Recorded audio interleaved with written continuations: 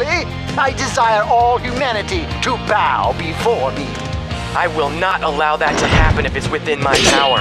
You see, the country in which I was born was ruined by the Empire. Or so I thought, until I learned the kingdom had committed that heinous act. That revelation drove me to slip into the Empire. And now that I see the hypocrisy on both sides, I shall destroy the kingdom and the Empire. But Faulkner, there's no need to involve innocent people in your revenge. You seek to destroy both the kingdom and empire.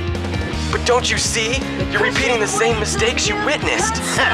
At some point, the weak are to be trampled by the strong. It's inevitable. Just forgive and forget. Let it go, Faulkner. It's not a matter of forgiving and forgetting, Prince Charming.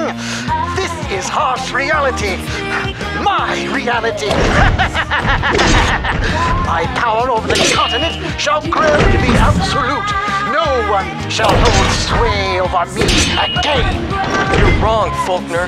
Zolwarn will own your soul. You had a choice. Choosing to visit pain upon innocence was the wrong one. They knew nothing of your past. And besides, even if you do make them suffer, their pain won't heal the pain you feel over your lost loved ones. Can't you see that?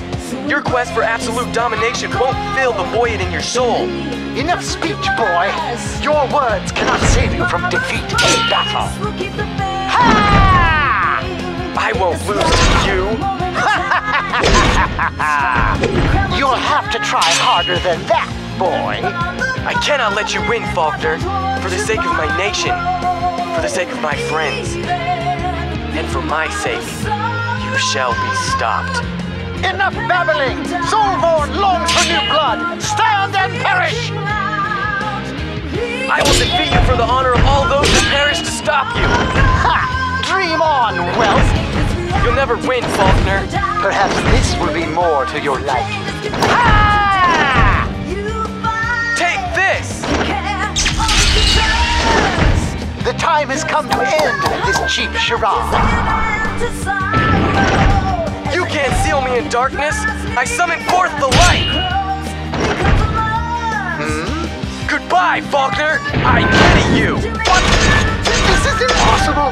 His power is breaking through! It's over.